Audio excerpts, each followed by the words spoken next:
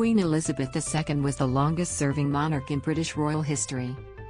She sat on the throne for 70 years, but she never took for granted those who would come after her.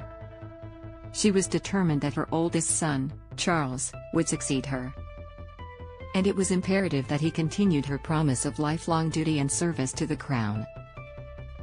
Here's how Queen Elizabeth prepared Charles to be king.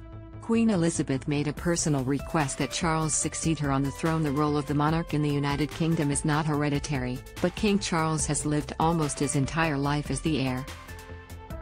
Queen Elizabeth made her wishes clear of who should succeed her back in 2018 when she made a personal request at the Commonwealth Heads of Government meeting.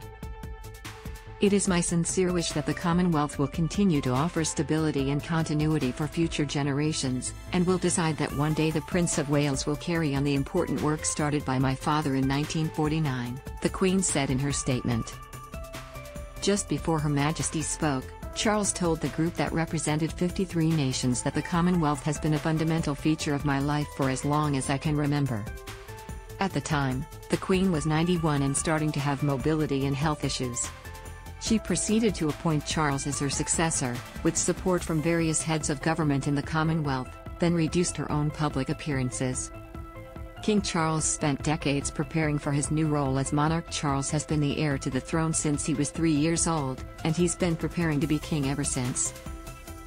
Now at age 73, Charles is the oldest monarch to ascend to the throne in British history.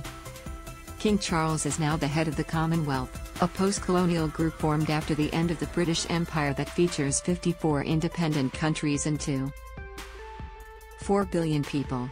He is also the head of state in 15 of those nations, including Canada and Australia. Charles was born at Buckingham Palace into a world of immense wealth and privilege. Royal expert Sally Bettle-Smith says that right away he officially became public property, for CNBC. He didn't have an easy childhood, according to royal historians, because his parents were rarely present. Queen Elizabeth and Prince Philip missed Charles' first 2 Christmases and his 3rd birthday because they were touring the Commonwealth. Because he was a very sensitive and emotional young man, his alpha male father sent him to Gordonstone, a rough, Spartan boarding school in Scotland, so he could toughen up. Royal biographer Tina Brown says that this was absolutely the story of his life. Charles' family was constantly trying to shove him into this mold, because he was the future king, that he just didn't fit. Charles later described his education as a prison sentence.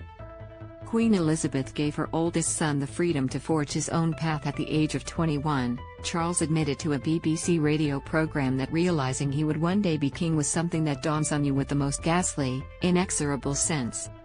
That was in 1969 when he was invested as Prince of Wales and formally began his public duties.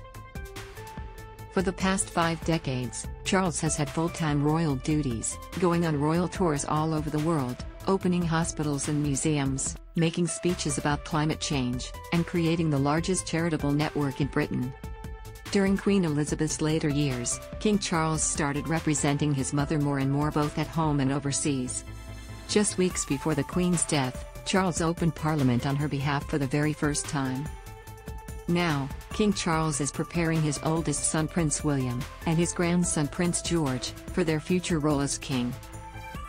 Prince Charles will reportedly follow in Queen Elizabeth's footsteps in one major way when he becomes king.